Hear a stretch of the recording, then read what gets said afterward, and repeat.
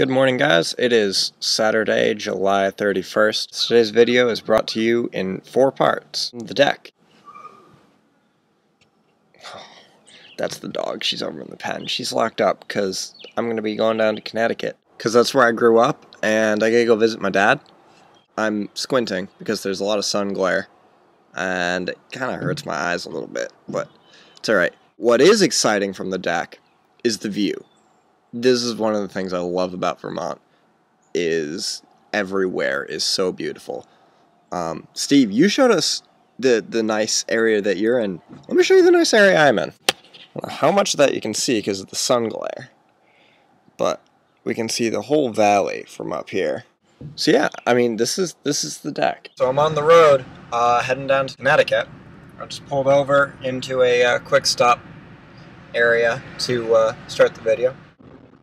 Then I talked about how I like my coffee black, and then I saw a cop. That's a cop. I'm here, sitting in my basement at my dad's house in Connecticut. I am, in fact, in Danbury. It's night. It's now 9:45 at night. Trying out using a full-size flat-screen TV as a second display on my MacBook Pro. It's alright. I'm not gonna lie, the resolution is not as good as I would have expected. This is the debate that me and my dad have been having, was whether or not 1080p is good enough to use it as a computer screen. He says that it won't be high enough resolution to do text on. I thought, nah, that's not true, because like iMacs, you get 30-inch display.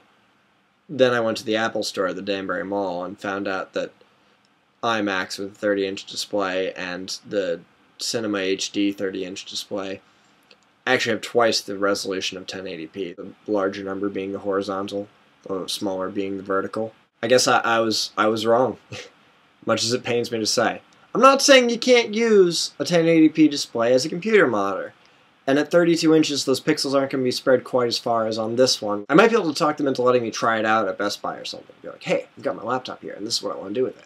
Can I plug it in and see if it sucks? They might say, sure, give it a try, or they might say, no, our lawyers won't let us, or they might say, no, we don't want you to break it because you're just a customer and we don't trust you. But I'm doing other stuff tonight. Me and my friend Caitlin already went out to, where did we go?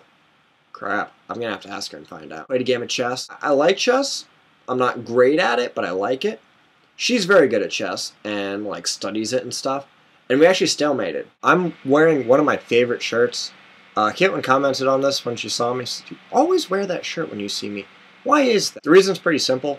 I pretty much pack the same couple t-shirts whenever I go on a trip because they're my favorite shirts. It's not because I don't own many shirts. I own many shirts. In fact, I really need to get rid of some t-shirts because I have so many.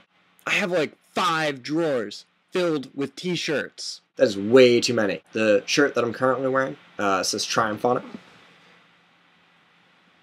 Triumph is the brand of motorcycle that I get to ride. I don't own one, but my dad owns one, and whenever I come down here, I get to ride it. Recently, he became unable to ride because we went for a ride on my last visit, and 5 minutes in, somebody cut across in front of him, and he got into a really bad accident. He's currently got a broken wrist. Generally, he's okay, but sadly, the bike is not, and I will show you the bike. It was a very expensive bike when it was new. It's worth more now. It's 12 years old, mint condition Honda VFR, less than 1,000 miles on it. It's like literally brand new, and it's done for. So, oh well. But it's okay, because he actually has another motorcycle besides the Triumph and besides the Honda VFR. He also has a Honda ST1300, great touring bike. I've ridden on it. It's very big and bulky, and it's not a lot of fun at slow speeds. But when you're on the highway cruising around and stuff, it's really good. But when I got down here, I got another surprise. My dad's girlfriend, Lucy, has gotten another motorcycle. So, including the broken one that may get fixed or may get sold for parts or just get taken away by the insurance company. We have 4 motorcycles for a house that at the most has 3 people in it. But I'm okay with that. I like to go riding. And it's really cool that Lucy's gotten this new motorcycle because she used to ride a lot with us. She has arthritis in her fingers, and the vibrations from the motorcycle's engine make her hands hurt, and she can't ride because of that. But her new bike is not actually a bike. It's a Mo scooter, I think is what it got called. I don't know if that's actually what it's called. It's what my dad called it. I think it's a funny term, so I'm probably going to use it. Mo scooter. You like it? It's about as powerful as a small motorcycle, but it looks like an oversized scooter.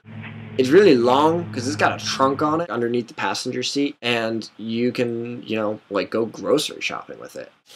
Shirt change. It's another day.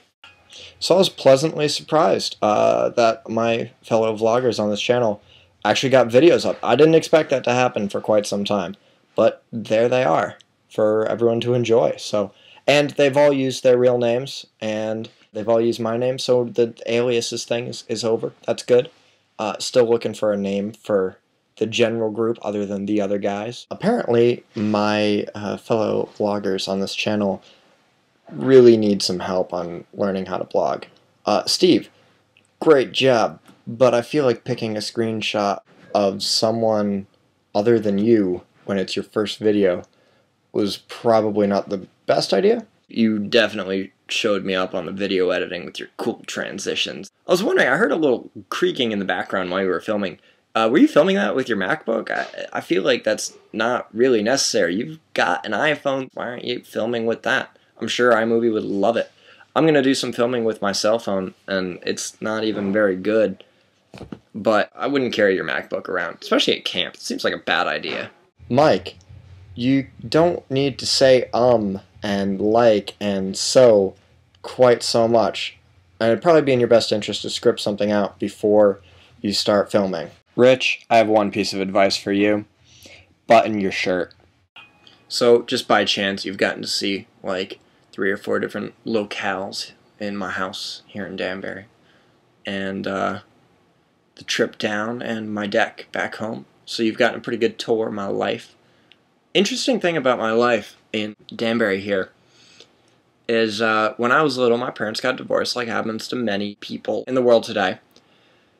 Interesting thing in my case, though, I was the first documented case in the state of Connecticut to have an exact 50-50 joint custody arrangement. I spent half the time with one parent, half the time with the other. It's really important to do that because a lot of times what happens is parents, when they get a divorce, they're very mad at each other and they use the kid as a weapon to get back at each other for whatever perceived wrongs there are. And it's really not okay to use a child as a weapon. It really messes them up.